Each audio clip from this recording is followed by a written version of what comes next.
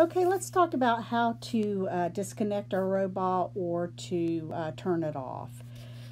And mind you that when we connect our robot, sometimes it takes a few minutes, so we need to be patient. As you can tell, mine is not connected. Otherwise, the little rectangle box by the little mini Sphero in the right-hand corner would be green. So I need to connect it again. So now it is recognizing that my robot is on. I'm going to press that bar connected again. Okay, great. I'm connected.